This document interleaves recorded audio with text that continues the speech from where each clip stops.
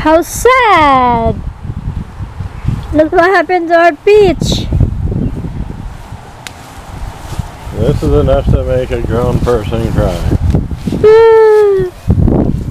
It's what happens when you don't thin the fruit out on branches on young trees. Yeah, it's broke. That's so sad. There's a little bit of water held here, and maybe about half of the tree is left.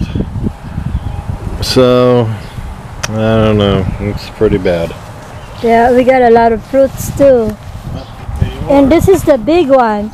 The one that produced a lot.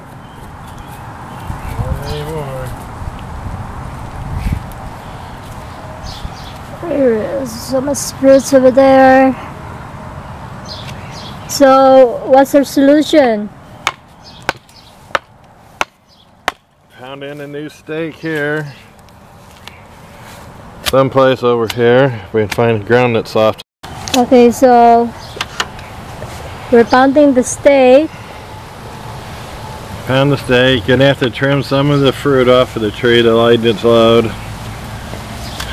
You can see the white support legs there. Because the winds were so high, it actually had blown the branches up where those stake supports came out.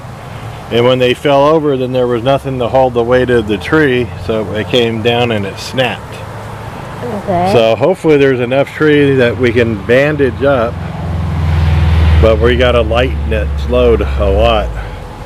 Then we'll try to straighten it up and bandage it, and if we're lucky, it will heal. There will be the but it'll probably always be a weak spot, so we'll have to keep it wrapped or something. Okay. So that's the plan.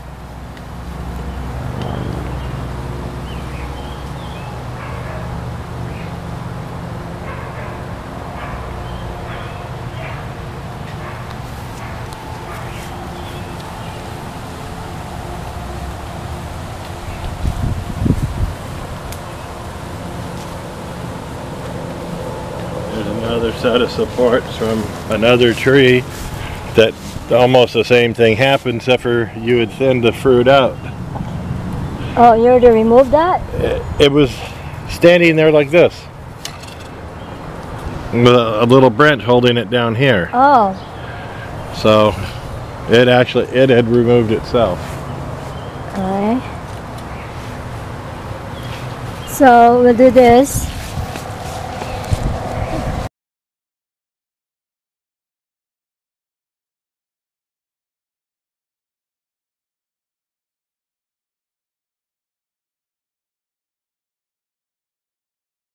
Well, unfortunately, with high winds last night and being in a drought and everything, and us being a little greedy on the fruit, our tree went and snapped.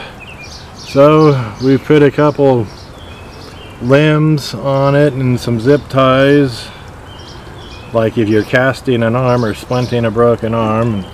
The zip ties, they'll start, if the tree actually lives, the zip ties will grow into the tree a little bit, but they'll most likely rot and pop before they cause any real damage. The main thing is to try to get the tree to heal and make a strong joint.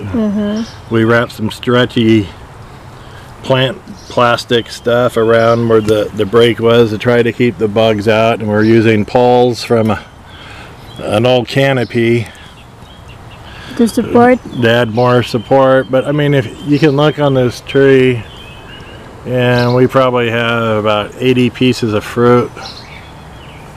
Yeah, there's quite a few here, right and now, they're still they're small. they're golf ball size and stuff. But I mean, average piece of fruit, like for a good sized peach, is $1. Yeah. So we can make this tree live through the season. We can always buy another bare root tree at the start of next year for like $12-15 at Costco.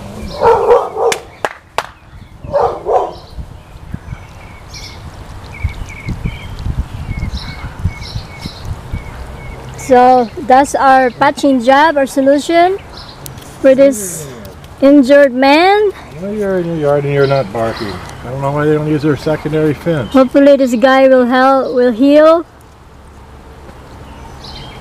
Because this is just a small fruit so far. It's still gonna grow bigger, times two the weight of what it is right now. Probably times 4. Yeah. That's why we got rebar. So yeah, we have rebar there too, huh?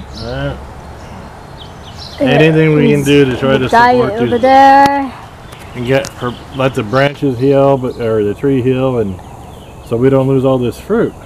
Yeah. It's a lot of money. Yeah, there's a lot of fruit here.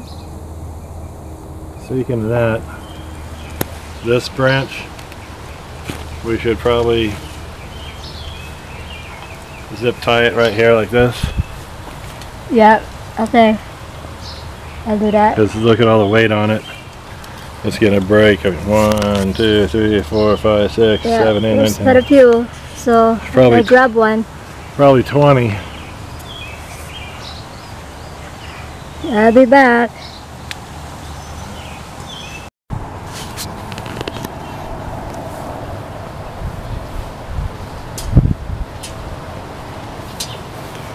So that's how we did. We put a splinter. Is that what it is? Splint. Splinter here. Splint.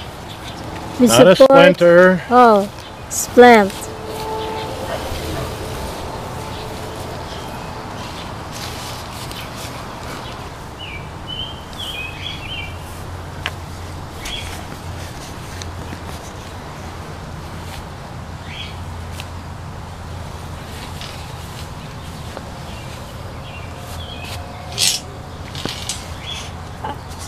Hopefully it will work, it will support, and hopefully it will heal the tree.